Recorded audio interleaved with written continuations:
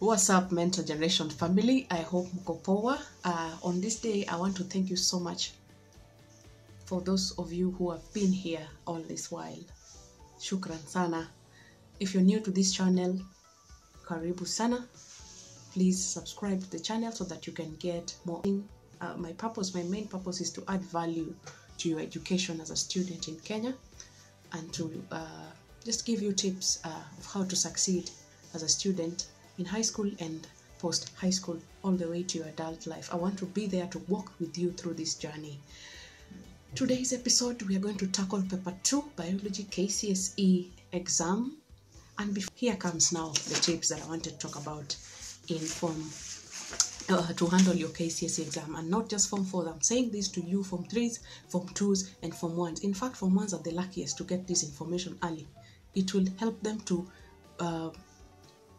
polish themselves up in readiness for the national exams. Now, paper 2 has 2 sections, section A and section B. As you're all aware, section A has 40 marks, section B has 40 marks. Section B is what I'm going to dwell on more. It has 2 sides of it. There is the biostatistics, which query you on data and interpretation, that is through graphs. And then there is the essay questions that also come up in this paper.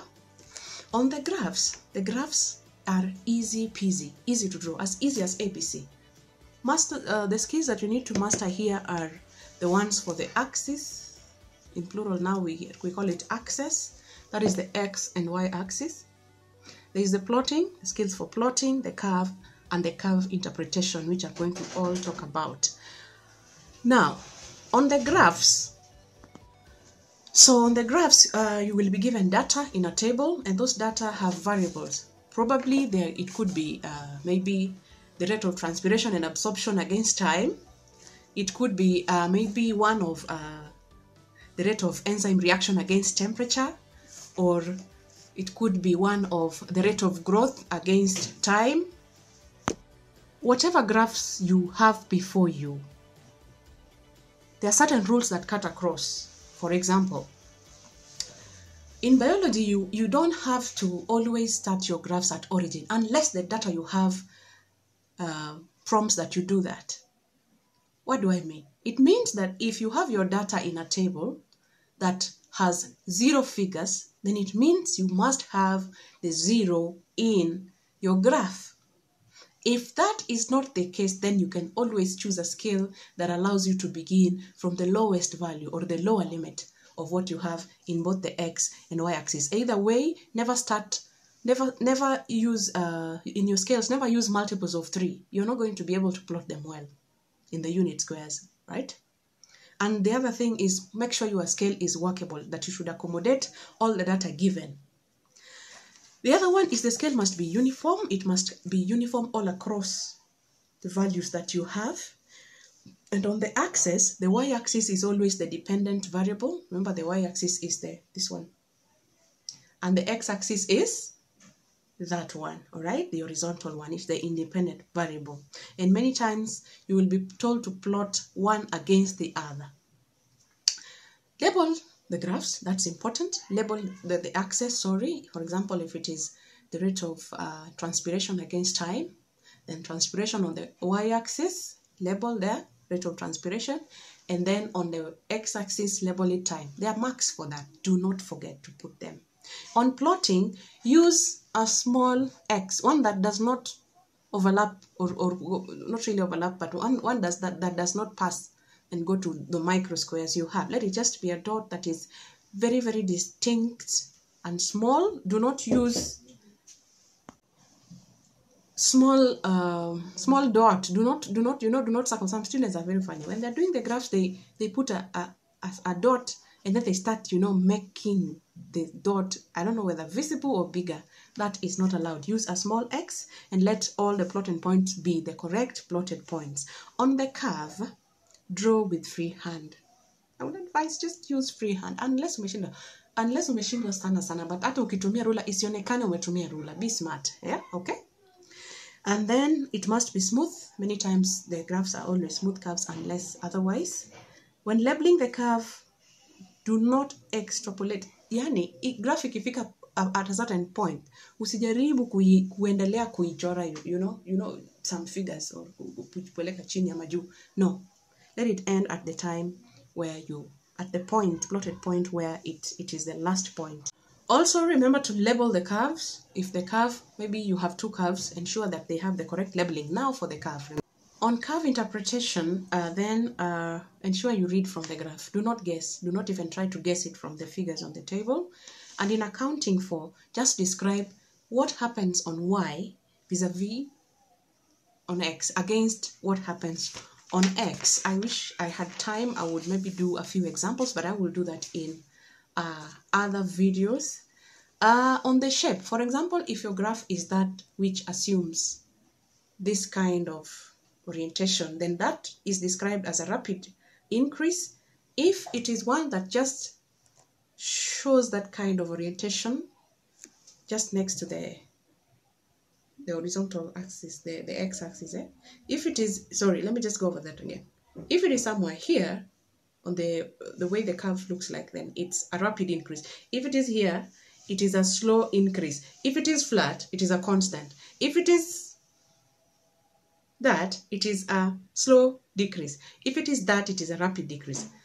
Giving reasons, consider the topic, first of all, where the graph is coming from, the area covered in the topic, then remember the terminologies, and then effect of the situation specific to the graph. Though that is really a summary of how you should do your graph interpretations. And I would encourage you, no matter the graph you get, ensure you score those 8 or 7 marks, 6 that you get in the graphs. That is a plus. So for any paper 2 exam, I want you to be confident that you're going to score on the graph. You need to have that assurance, because it's an easy part, so easy that you need not lose marks on that. The other one is on the essays. In another video, I will do types of essays and how to tackle them, each type, and give examples also. And like I said before, even for graphs, I will do videos of graphs and the interpretation, and also do topical questions on section A type of questions on paper 2. But for now, I have a bonus on this video, so you watch this video to the end.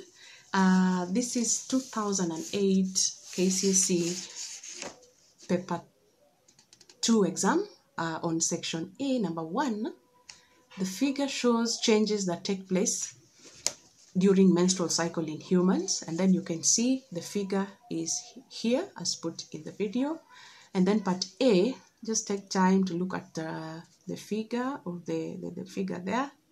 You can see it is a figure showing the changes in the concentration of hormone in blood and the thickening of the uterine lining against days between 0 to 28 days. And then you can see the curves, the curve F and curve G of the different hormones of the female menstrual cycle. A, question A. There is, before we even go to the question, look at it. We have this hormone that has, its concentrations are rapidly increasing from day 0 and are at peak towards day 12, 13, and then decreasing rapidly again, and then almost going to a constant towards the past day 18, and then maybe going down towards day 28. And then you have curve G, which has a hormone that is at a constant for the first 2 weeks of the menstrual cycle, increasing rapidly after 2 weeks, and then going to its peak towards that is almost the 20th day of the cycle, and then rapidly decreasing towards day 28. Question A, name the hormone whose concentrations are represented by curves F and G. So F is estrogen and G is obviously progesterone. The next question, state the effects of the hormones named in A above on the lining of the uterus. Remember, this is a tight question. I think I'd covered tight questions in my other video on tackling paper 1 questions. Look at that. If you don't identify correctly the hormones in part A, then you lose marks for part B, even if the answers to part B are correct. That's how important it is. And I advised there. I had given advice, so check out that video for that. The effects of the hormones named in A1 above, in A above, sorry, on the lining of the uterus. Now F, you know, estrogen is very good at promoting the healing and repair of the endometrium wall of the uterus, and G is the opposite, causes the thickening of uterine lining. Look at the graph. You can see there is that bit of that the thickening of the uterine lining is actually very pronounced at the time when progesterone is at its on a rapid and the likes. And then you have question C1. Name the hormone which is released by the pituitary gland in high concentrations on the 14th day of the menstrual cycle. On the 14th day, we have another hormone from a different source now, the pituitary gland, called LH, the luteinizing hormone. And then you have another 2 marks question. State 2, that is C Roman 2. State 2 functions of the hormone named in C1 above. Look at that. Another tied question. Another tied question that must score correctly on part 1 and 2. 2 functions of luteinizing hormone. One, it causes ovulation. We know ovulation takes place on the 14th day, actually at the middle of the cycle, and also induces the Graafian follicle to produce, or to not to produce, but to become corpus luteum, the Graafian follicle of the ovary to become the corpus luteum. And then lastly, state the fertile period during the menstrual cycle. 1 mark. It is between the 12th and to the 16th day of the cycle. 12th to 16th day of the cycle. Actually, that is the time that the 2 hormones are transitioning and a new hormone is being introduced into the cycle. That said, that is 2008, section A, paper 2, number 1. The other bonus that I want to give to you, my good students, you have been very good, you have been very obedient all through, is another question on the menstrual cycle, and this time an essay. Just to give you an example, we have number 2018 KCSE paper 2, 7B. Describe the role of hormones in the human menstrual cycle, and it was awarded 15 marks.